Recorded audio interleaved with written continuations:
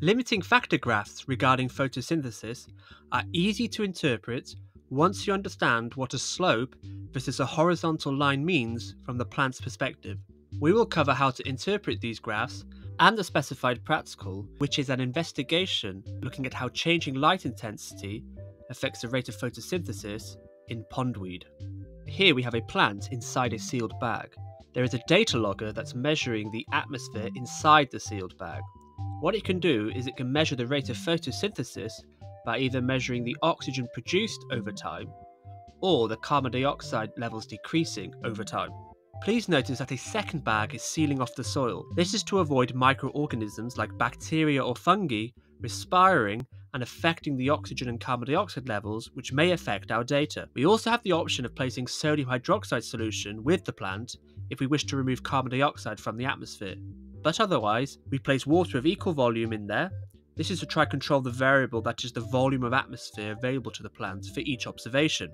Finally, for this example, we can also control the levels of carbon dioxide by using this gas canister. Starting with the carbon dioxide limiting factor graph, let's look at what happens to the plant's rate of photosynthesis when carbon dioxide levels are at 0 in the bag.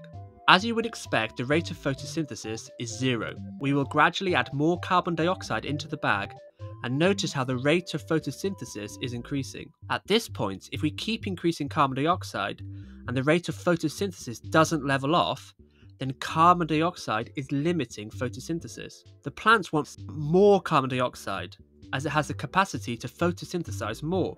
Remember this, slope equals carbon dioxide levels are too low. Carbon dioxide is the limiting factor. When the line levels off, this means the plant has reached its capacity to use carbon dioxide. No matter how much more carbon dioxide we add, the rate of photosynthesis is not going up. So we could say something else might be limiting the rate of photosynthesis. Remember, horizontal line equals carbon dioxide no longer limiting photosynthesis, so maybe another factor is. So we will increase the light intensity using this lighting rig. If we start by making it completely dark, we can see the rate of photosynthesis is now 0, even though there is plenty of carbon dioxide available. Now we increase the light intensity, and we can see that the rate of photosynthesis goes up. If the slope has not leveled off, then we know light intensity is the limiting factor for photosynthesis in this case, because the plant would be able to photosynthesize more if the light intensity was higher.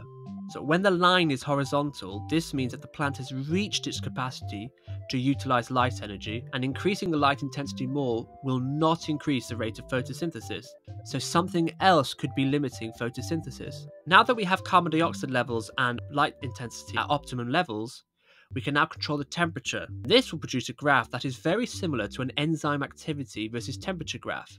The temperature where the rate of photosynthesis is optimum in this case is 24 degrees Celsius for this specific plant species. We can say that at the peak, the temperature is not the limiting rate of photosynthesis, but another factor might be. Notice that if we increase the temperature beyond the optimum temperature, we get a sudden drop in the rate, and this relates to the enzymes involved in photosynthesis denaturing.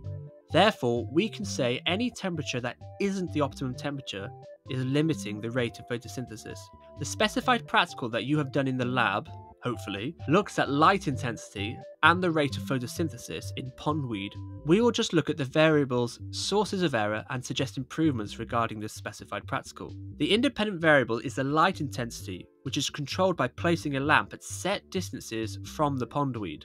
The dependent variable is counting the number of bubbles produced per minute, which reflects the rate of photosynthesis. The bubbles contain oxygen because oxygen is a byproduct of photosynthesis.